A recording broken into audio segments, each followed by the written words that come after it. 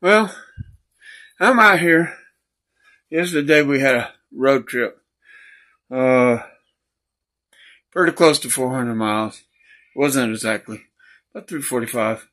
Anyway, we picked up a whole bunch of filing cabinets. We go turn them into raised beds in the garden. We come home. We poked at that project a little bit. But both of us just really, seriously, just wore out. And, I got tons of things around here I need to do. Projects that, I've started and I want to get done. And anyway, I'm tired. So I'm at that point where I can pick and choose projects because I guarantee you there's something to do around here. I just got to do it. So that's what I'm working on today. One of the projects we want to do is we want to move a lateral file with a built-in hutch into the bedroom for storage. Most people have dressers. We got lateral files because they're mouse proof, fairly dust resistant. I mean, they're going to get some dust. And this hutch here has, well, it's cool. And I'll show it in a minute, just to include it. But anyway, to do that, we need storage. Just tons and tons of storage. We're always needing storage. So what I'm going to do is I'm going to build a box that I'm sitting on rollers that I can roll under the bed. And then the stuff that like bedclothes, blankets and sheets and stuff like that, I could put in that box, roll it under the bed, and it's out of the way. And it's out of the dust and, stuff like that. We're on a dirt road, so I mean, we always got dust. We're always going to have dust. We could be in the house for 8 hours a day just dusting stuff and still not get it all clean. And I work and she works, and that's basically the word of the day is work. So that's 8 hours apiece for us, and you got a 24-hour day. So we're not youngsters. So there we are. That's what we have going on. So I'm working on that box today, and I'll show you a little bit about what I'm doing. Alright, so this is going to be the base, the bottom of the box. And I'm going to attach stiffeners. Now, of course, I can't talk because I got a hack. But anyway, this is going to be face up. But this is really rough. And they really don't look that big either. But it's bigger than it looks. What we can do, we'll take a piece of this linoleum scrap that I have, and I'm going to put it on the bottom. I thought I had more, but that's all I can find. Anyway, I want the wheel is this tall right here, which if I could just hold it, worse than a live animal. Anyway, that's going to be the wheel.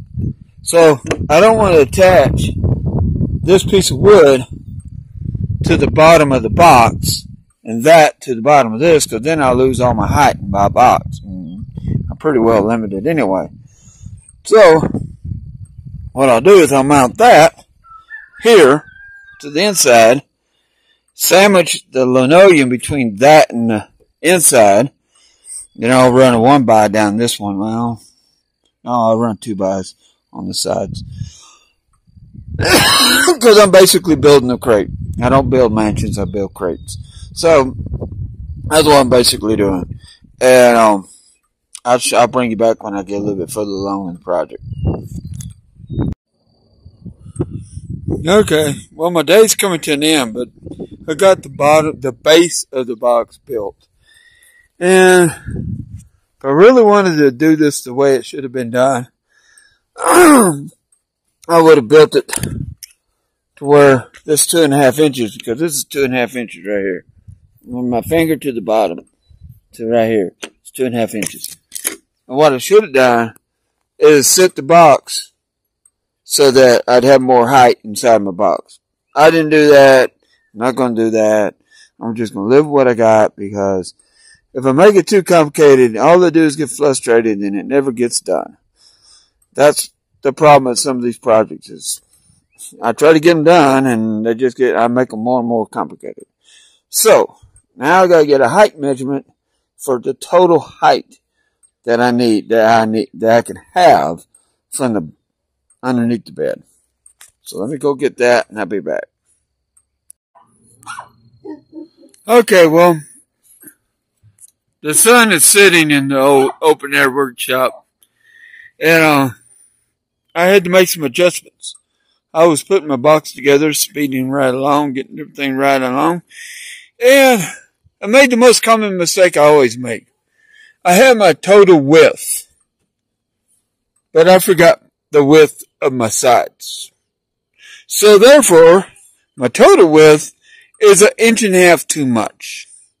So I had to put the sides inside the box as opposed to outside the box. And I ain't got the ends on. But the ends, I've got enough space lengthwise to put the ends on the outside. So I'll put a block here, put a block over here. I'm going to put a block right here for a splice. And then I'll put an end across it and in there too. What I got is my material, which I've got enough material to actually do the ends the way I want to. So, yeah.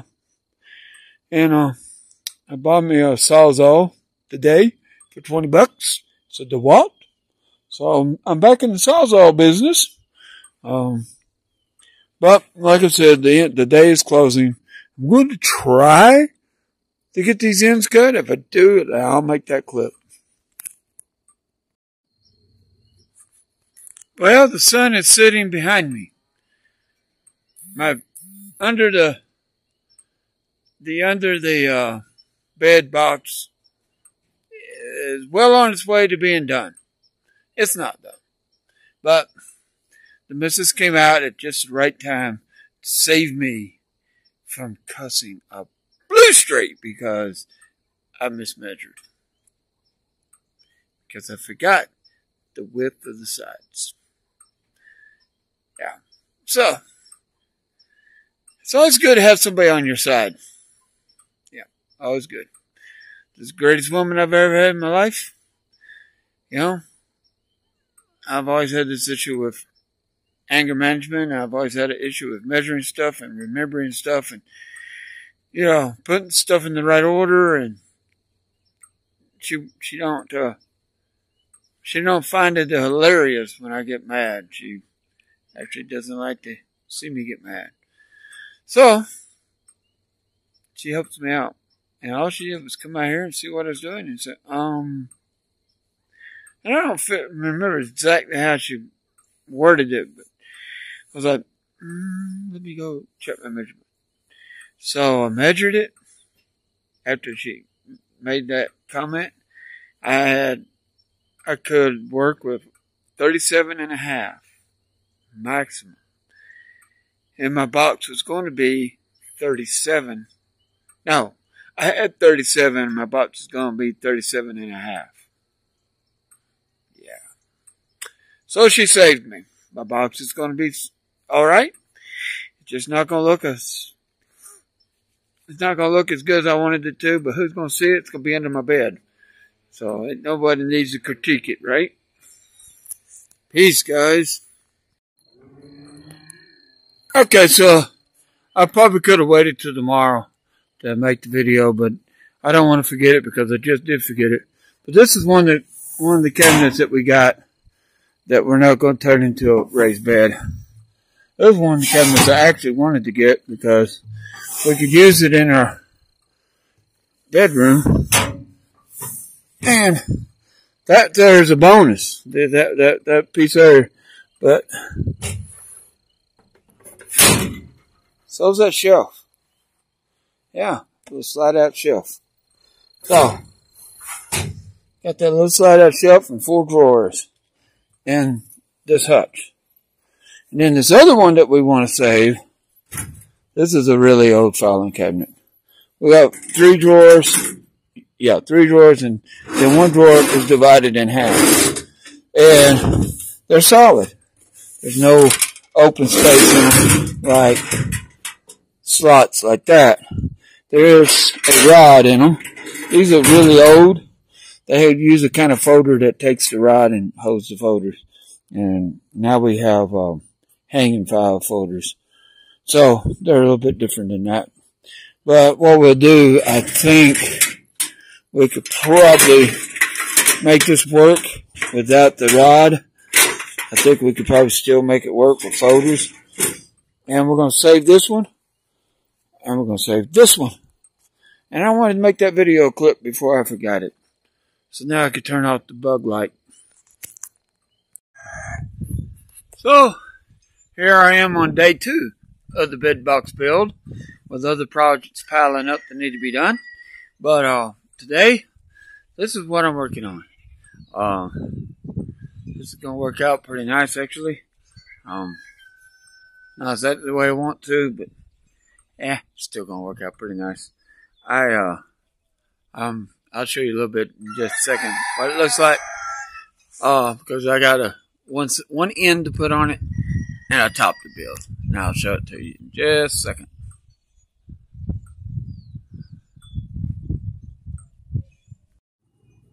Alright, well, the box is done.